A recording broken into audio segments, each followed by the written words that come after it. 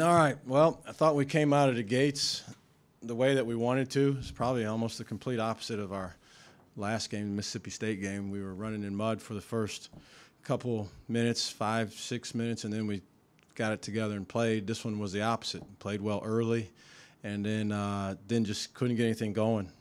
First half, we did enough to be in a spot that was certainly acceptable, and then in the second half, we let some of our lacks of success impact other aspects of the game, and they thrived on that. And got it more in transition. They were getting more stuff in transition in the second half. They were feeling good, made some plays, and then when good players feel good, they make shots also. So, John, and you said earlier this year that you felt like your team would be in every game unless y'all just had an abysmal shooting night. Was that what this was, and what do you think led to that? Yeah, I mean it was for sure. I thought honestly, even in the first half, I think we were 3 for whatever from 3, and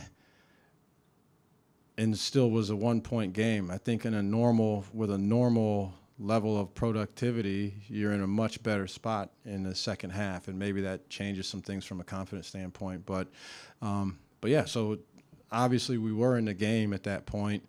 And then I don't know why it was so contagious, whether it was what's riding on the game. I tell these guys that's the beauty of this conference, is that every game counts. Every one is a big game. And so for whatever reason, it just we did not perform well offensively.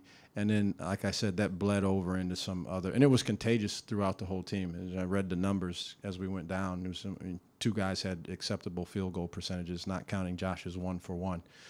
2 guys had acceptable field goal percentages, and nobody else in the game did. So I don't know what to attribute it to. They're a good team.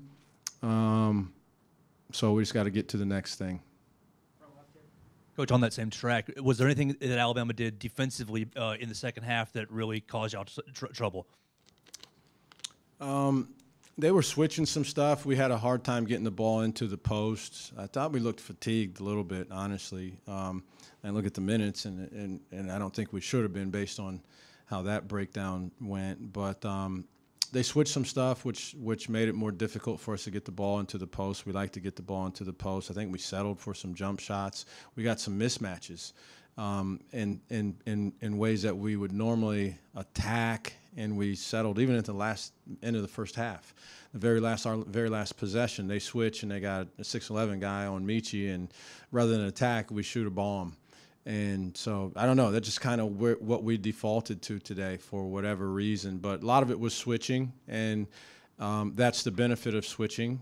But there's some downsides to switching. You wouldn't know that by how we played today. But there are some downsides to switching, and we've been able to take advantage of those in a lot of different games, including, like I said, in our last game. So. Yeah, what did Mark Sears do for them in the first half to keep them in that with you guys? He made plays. He's a good player. He was aggressive. I don't even see what his numbers were on the whole game, but it seemed like he was doing it all. But had some nice finishes and won.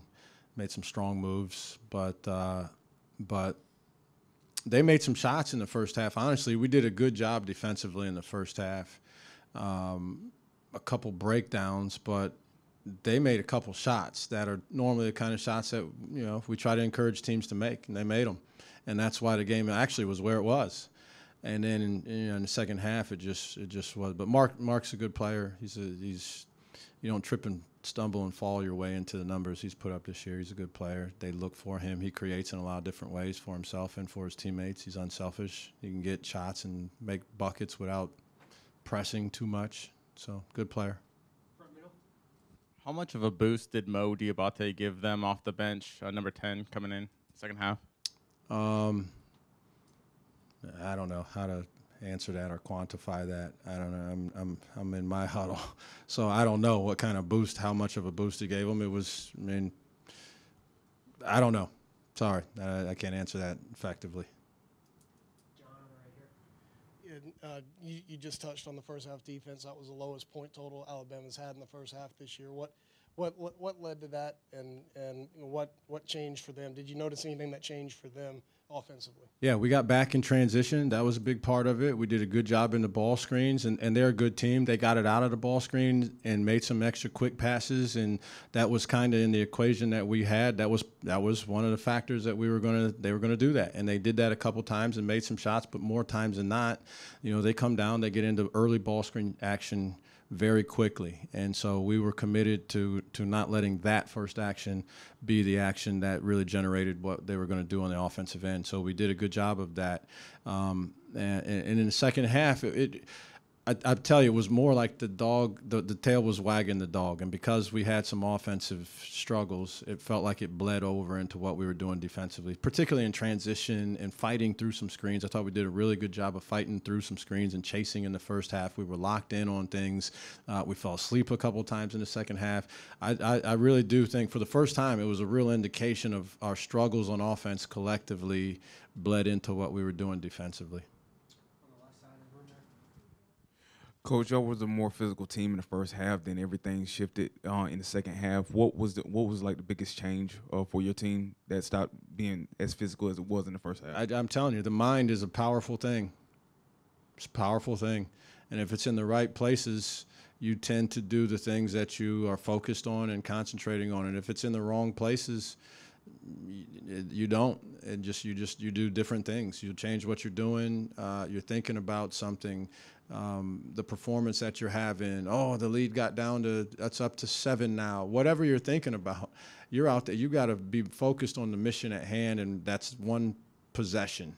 And I thought we were there, but I think we had some poor play, and that bled into changed a lot of things. It changed minds. It changed where some guys' heads were at, and then I think what we were doing physically was just a byproduct of where we were at mentally. Coach, with this new year, with this team with Nate Oates, he lost some players to the draft. This is your first look at them. What's your impression? Obviously, Brandon Miller's gone, Clowney's gone, but what have you seen if this is your first look at this team?